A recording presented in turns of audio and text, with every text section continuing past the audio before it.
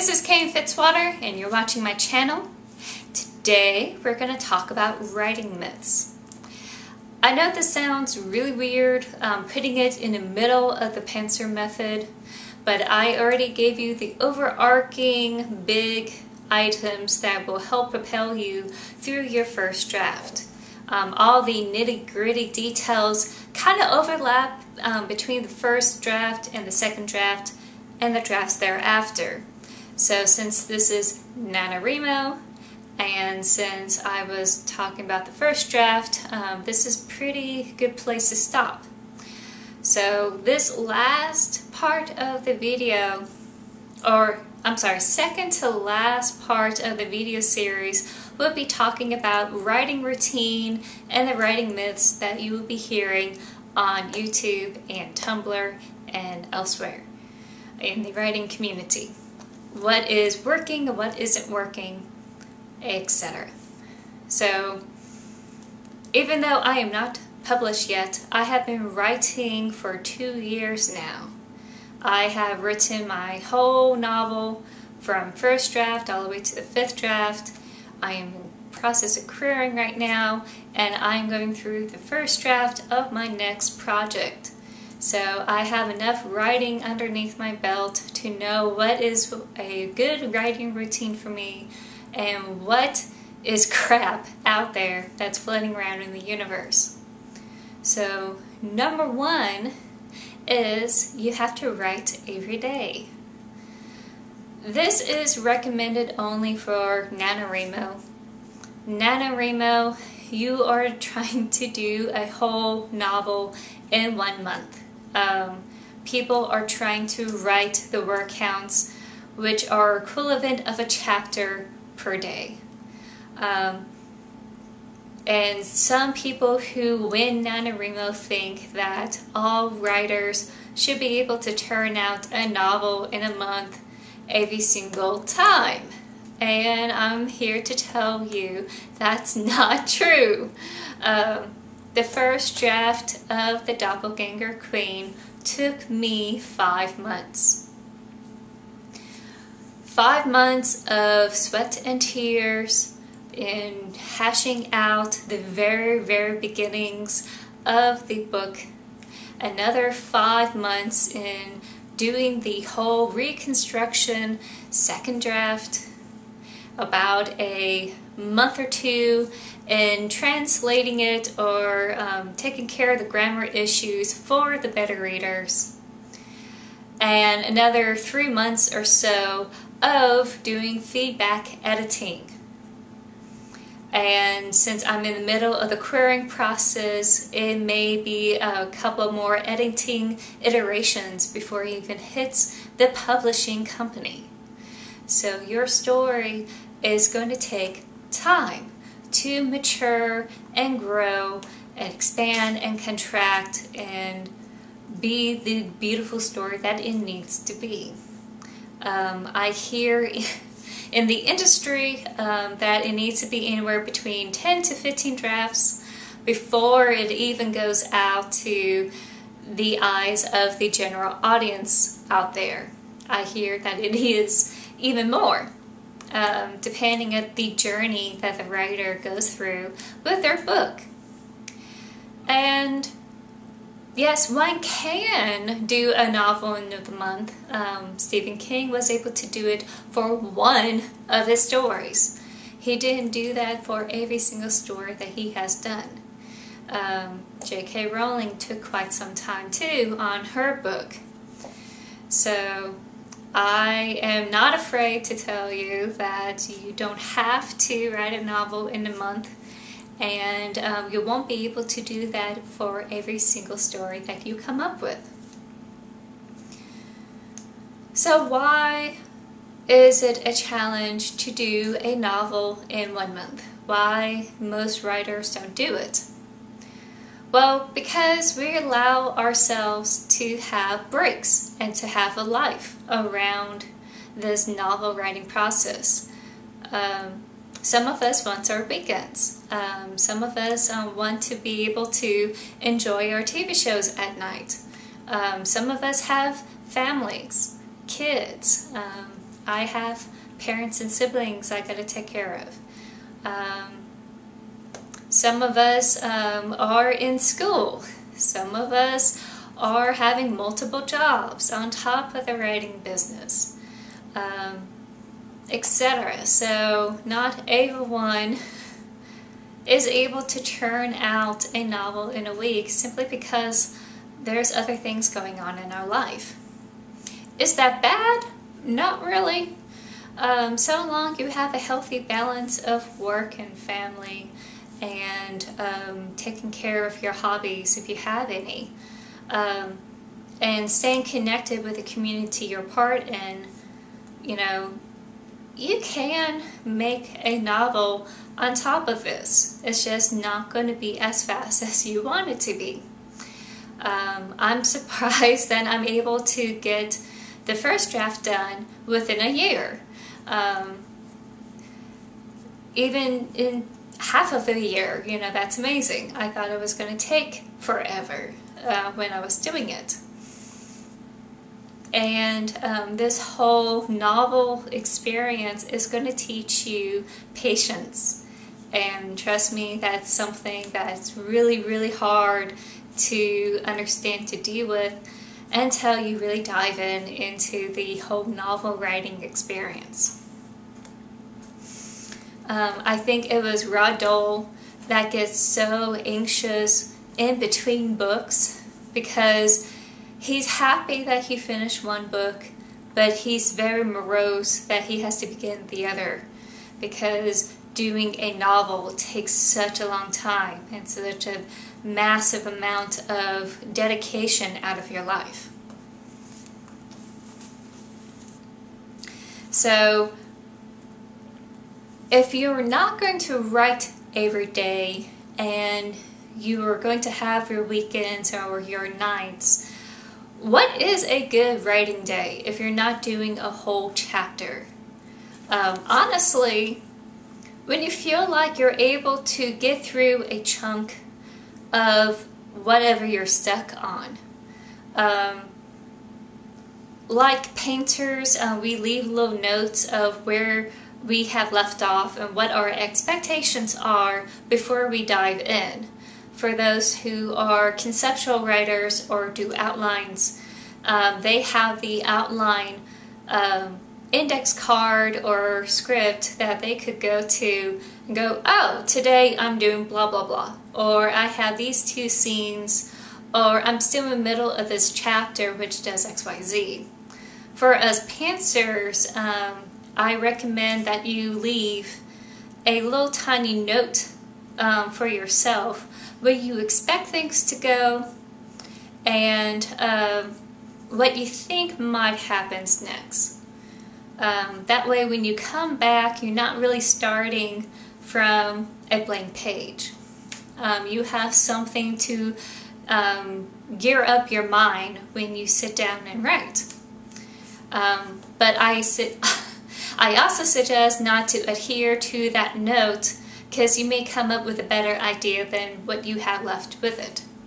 It could be anywhere from working on a page or two to finishing a scene or finishing that chapter you left, starting a new chapter, working out a tricky scenario, taking care of that whole dialogue spiel between two characters, or taking care of the action sequence.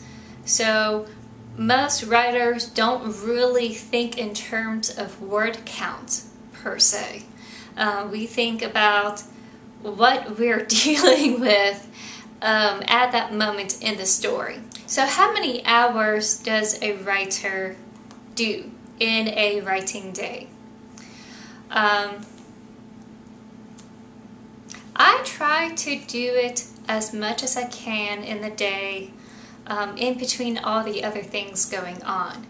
If I'm not doing videos, if I'm not doing Instagram, if I'm not running errands or doing other things at the house, I try to do 4 to 6 hours.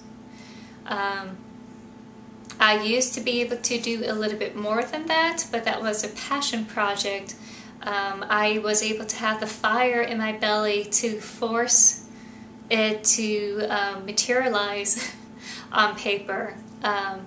This story feels like a normal kind of writing experience. So I don't have this fire in my belly to quickly put it down on paper, or else I don't have that. So I do roughly anywhere between 4 to 6 hours a day. And I take breaks to break up that work time. I do 15 minutes or 30 minutes after a couple of hours. Sometimes it's a little bit longer if I really need to drain my mind to start fresh. Sometimes one has to in order to deal with writer's block. And it's actually backed up in science. Science had said that higher thinking jobs or mental exercises requires only 4 to 6 hours of work. And it's better off if it is 4 hours in that long sprint.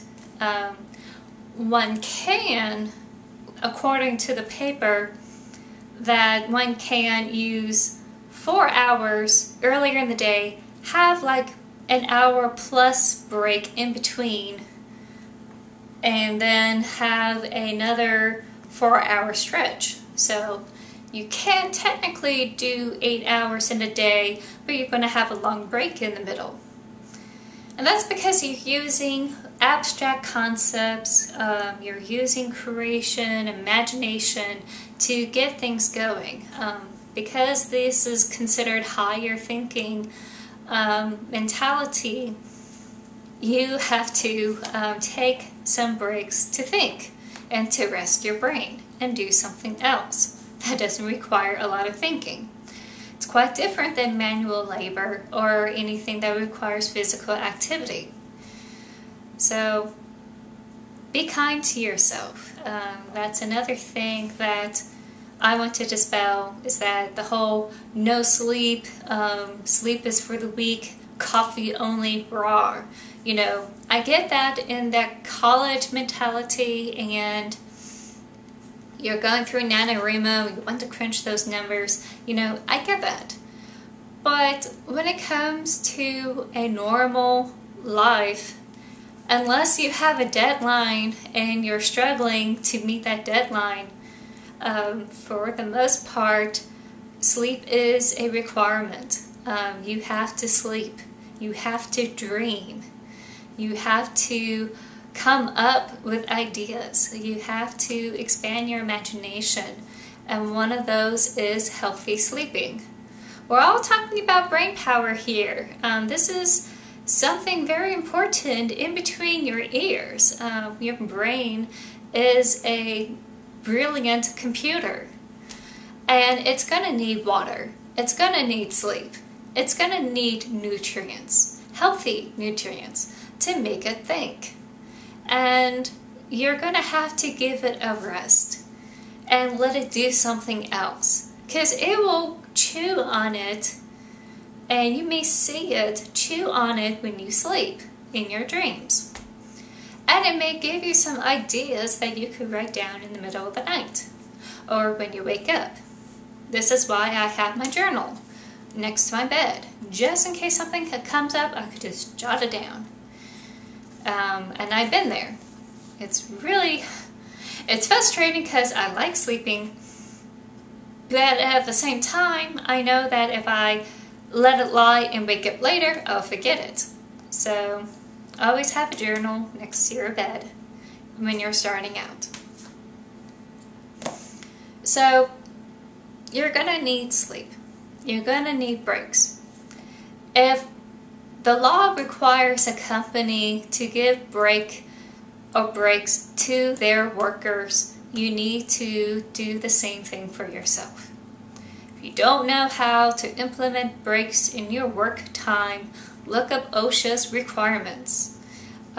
If you're doing 8 hours, you need to have an hour in the middle of that day. If you're doing 6 hours, for the love of God, have a break in the middle of at least 30 minutes. Make sure you have 15-hour breaks in between your 2 hours. For every 2 hours, I should say. You are not going to regret it. It's going to help you keep yourself on task. It's going to keep you sane as you do this, because it is a marathon. Nanowrimo is just a sprint. It's just a little sprint of probably a 100-meter dash. That's Nanowrimo. Novel writing of the first draft and all the editing that comes afterwards is a marathon. And you have to keep at it. It's called persistence and due diligence. And in order for you not to have burnout is to take these breaks and to have a life outside of writing. Another question one might have is, if I don't have a writing day, is it a useless day, or do I fail, as a writer for not writing on that day, if it is a work day? So things have changed for this modern century, where we have social media and we have the chance to expand our platform before our books are even able to be published. So for some newer writers like myself, their sense of acceptance that one can build one's platform through social media. That comes with maintaining your website, that comes with interacting online, whether it's on YouTube, Instagram, Facebook, Twitter, whatever. You're interacting with other people who think like you and likes the same things as you do, for the most part. I call it networking. You're not just reaching out to your fans. You'll get your fans after you publish your book. But before then, you are networking with fellow peers. People who like writing as a hobby, people who like to become an author, people who do freelance, people who write nonfiction or fiction or whatever category that they're in. You're just networking across the social platform. To build that community, you have to follow other people, you have to make posts, you have to do other things, you have to put up content. This is kind of the new version of blogging. And on top of that, you are going to be brainstorming. If you're not doing the whole social media platform bit, you're still going to give yourself time to brainstorm. Thinking about the world that they're in, thinking about the character backgrounds, their personality, what type of setting do you want to go into next? Is it appropriate for where you are in the story context, etc. You are going to come up with ideas on the side, and that's not wasted at all. Part of the whole job of writing or storytelling is coming up with new ideas so that way you can put it on paper. That's part of our job, and it's really cool that daydreaming is part of our expectations to do what we need to do. Part and parcel of brainstorming is researching or learning something new. You may be encountering something that is unexpected, like, oh, I'm dealing with quasars. What is a quasar? What am I going to do with a quasar? Let me look some things up here. Let me go to Wikipedia. Let me look at some of the NASA pictures. Let me get some ideas. That's not a waste of time. It's going to enhance your storytelling if you know what you're talking about, especially if you're doing a sci-fi and you're dealing with some technology. You want to be as accurate as you can be for a layman. For mystery or thrillers, if you're dealing with procedural courts or if you're dealing with law enforcement, part of that time is going to be researching the procedures and the expectations of the job. And you're going to have to follow them. You're going to have to talk to them. You're going to have to ask some questions. That may not happen before you do your first draft. That may come after your first draft when you're thinking, oh, hey, you know, I'm missing something important here. Let me check myself. There's nothing wrong in researching. Some people claim they're researching when they're fooling around online and just having fun and getting distracted. So I recommend that you research only when you absolutely need to. And it's okay that if you're diving into a story and you come across something that you really don't know and you need to stop and take time to look it up. There's nothing wrong with that. Just don't use it as an excuse to do other things like video games. Another thing that's not a waste of time, that may not be necessarily writing, is learning more about the craft. On YouTube, there's a plethora of people like me giving information that will try to help you become a better writer or becoming a better storyteller in some shape or form. And on my part, I try to be as accurate and honest as possible. But there are other tools out there that you can go to better yourself as a writer. Helping writers become authors is a really great blog site. If you're wanting to know more about arcs, plot arcs, character arcs, scene arcs, etc., that is a great place to start. Film Courage talks about script writing and screenwriting and how those are put onto film and how that storytelling tips and techniques are used to bring those stories to life. And some of those can be used in novel writing and novel storytelling. So you could check out Film Courage. Film Courage is on YouTube. There's also Masterclass, where professionals of the industry, like James Patterson, get to tell you, their writing process and do it in a structured class format. You could sign up and look at those. Those are really cool. Or you could get a formal education. If this is going to be part of your profession, there's nothing wrong in getting a bachelor's or master's in this art. It's not a waste of time. So you may not have a writing day, but you're still working. It's still part of your working day. And just like a normal working day, you have to give yourself breaks in between the research and the learning and the brainstorming. It's okay. And last but not least, the myth of, oh, I could just wait for inspiration to write. I disagree. I believe inspiration comes from perspiration. I believe that you have to be actively in your craft to start generating ideas, because your brain needs to start priming itself to start thinking about it. If you're cooking, your brain is going to think about what you're doing.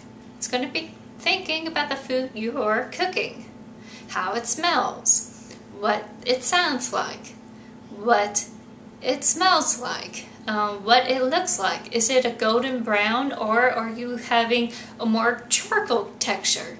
Sometimes it's going to give you ideas of, hey, put in that lemon juice. That would be a nice addition. No different than writing. When you are writing something, you're going to start generating ideas. Sometimes you'll be in a shower or you'll be waking up and you have an idea to go ahead and jot it down. But those ideas won't coming unless you start brainstorming, unless you start writing something down. It takes a while for your brain to get going, and once it does, you have to keep it going. Do not wait for inspiration. Do not wait and sit around like a log and pretend that you're a writer when you're not really doing the thing. If you're going to be a writer, write. Start doing it. Start writing down ideas. Start writing down writing prompts. Start writing down scenarios. Start writing down short stories. Start putting down poetry. Poetry is a beautiful thing. It has rhythm, has cadence, and it does tell a story with just a few handful of words, and it's wonderful. Do some poetry. You could work your way up to a novel if you so wish, but you won't be able to get inspiration unless you're in the craft. Then you can start pulling pieces around your world and start putting it in there. That's why we have weekends and we have nights. So we could go out in the world and go, oh hey, that couple is arguing. I like the dialogue that they have. I could look at their emotions, and that will help me when I have a couple arguing in one of my future stories. I could use that. I could lock it away in my head. I could use that as inspiration. It may not have to be so bad. It could be just kids having fun on a play set. And you could get a sense of mood of what that feels like. So, if you're in your writing craft, you're going to get inspirations. And your inspirations are going to sometimes be outside of your writing craft. I hear often that many writers said you gotta read often. I've been reading for most of my life, and my most inspiration for storytelling comes from music. When I hear a certain movement or a certain minor chord change, I start thinking. I am teleported off to a wonderful story idea. I'm already transported to somewhere else when I'm listening to music. When I look at art pieces, it gives me an idea for how one character should look like, or for a setting, or for a certain mood I should put into my story. Life brings inspiration, and you won't be able to know what to do with it unless you're actually doing the thing. So there you have it. Those are the myths about writing, what the writing routine is, what it's like outside of Nanowrimo, and what I recommend to do when you are writing if you don't have any deadlines. If you're just working on stories until, opportunity starts knocking on your door. So let me know what you think down there in the comments. What advice do you have for those who are trying to have a good writing routine? Let me know. And if you like this video, give us a thumbs up. I try to do this on every Thursdays, but in case there's a big snafu, click on that bell. That way you'll be alerted when the next video will be.